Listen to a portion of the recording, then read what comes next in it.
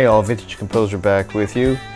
You've probably watched, hopefully you've watched last year, some videos I did of my collection of autographed magazines and autographed baseballs. I have another one coming up with some TTMs through various sports. And I've had the honor of meeting a lot of great players of the game, including Stan Musial, Carl Yastrzemski, Whitey Ford, Mike Schmidt, Hank Aaron. But boy, the one guy that I totally fanboyed in front of when getting his autograph was Dale Murphy. He's one of the solid great players of the late 70s and throughout the decade of the 80s. One of those guys with a bunch of great numbers, kind of under the radar.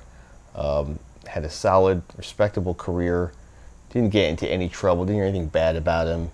And I just felt that he deserved a lot more love when it came to Hall of Fame voting. And I told him such, and so I was a big fan of his. But boy, I just really couldn't control myself when meeting him. A very, very tall individual, broad shoulders, warm, very complimentary to me, saying all the things I said to him. And it goes without saying, another favorite of mine to collect. He won back-to-back MVPs in the National League in '82 and '83. Helped lead the Braves to a division in '82. He was a 7-time All-Star, 5-time Gold Glove Award winner, 4-time Silver Slugger, and put up 398 career home runs. His is a career you should go back and check out the numbers and check out highlights. Had some amazing defensive stops in the outfield as well. So here we go. His rookie card is 1977. We're going to start here with 1979 tops, 79, 80, and 81 tops at the top. In the middle row is 81 Donruss Fleer in '82, and at the bottom is 82 Fleer Donruss and 83 Fleer. Lots of baby blue in his uniforms throughout the 80s. We see his 83 Topps All-Star Sendaway Glossy. His 83 Donruss Diamond Kings, his base card from '83. His 84 Donruss, great looking set there. And his 84 Topps All-Star, and Topps Sendaway Glossy. Pretty basic stuff through the 80s. 84 Fleer, 85 Topps, and 85 Topps Glossy Send-ins at the top. Middle row is his 85 Fleer Donruss and 86 Donruss. And at the bottom is 86 Topps Base, All-Star, and League Leaders, also known as the Minis. Here's his 86 Fleer. The card in the middle is 87 Donruss from the bottom of the wax box panel, and his regular 87 Donruss. That's an 87 Topps Tiffany. I haven't gotten a base card for my PC just yet. 87 Fleer limited edition from the box set in the middle, and 87 Fleer. 1988 baseball card magazine insert, signing an autograph at the All-Star game in Oakland. Looking like a 1981 Fleer card. Dale made an amazing catch in right field off the bat of Mark McGwire in the '87 All-Star game, helping to send that game into extra innings. 88 Donruss and Donruss MVP insert finishes off this page. We go from a lot of blue to a lot of white.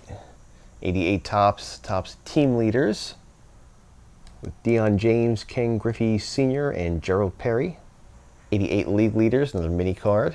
88 Score in the middle with Keith Hernandez as part of the Superstar Special from 88 Fleer entitled NL All-Stars, and is 88 Fleer base.